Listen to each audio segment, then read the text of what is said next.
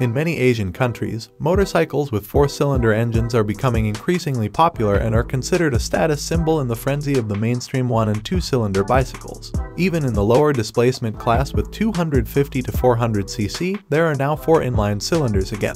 Current examples are the Kawasaki Ninja 250 and soon the Ninja 400 again, but also the Kove 450RR from China. But the highly prestigious 1000cc superbike from a Chinese manufacturer doesn't exist yet.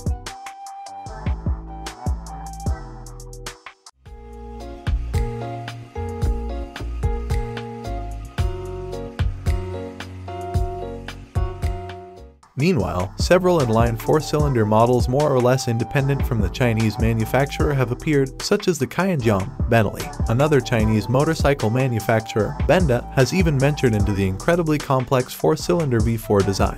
V4 engines from 500 to 1198cc and from 57 to 154 horsepower are in the process of being worked on at Benda. Cfmoto looks set to take over the inline 4-cylinder MV Agusta for the 1000 Superbike, but is now developing its own V4 engine, for example for the Flash 600 V4 Cruiser. Still lacking is a 1000cc superbike with over 200 horsepower from China, and that's what the Cfmoto seems to be working on, even with the V4 engine. So far it only offers motorcycle models with single and 2-cylinder engines, up to the modern 800Nk naked bike motorbike with 95 horsepower and an inline 2-cylinder engine in collaboration with KTM partners. But Cfmoto develops engines with more than 2 cylinders, such as the triple, and the patent application filed by Cfmoto in June 2022 describes a new sports model and most importantly a new V4 engine. It is definitely a modern design V4 engine with short stroke and hence high performance oriented layout. The valve train with short rocker arms is also designed for high engine speeds. The powerful cooling system with 2 separate water passages between the 2-cylinder banks is also explained in striking detail.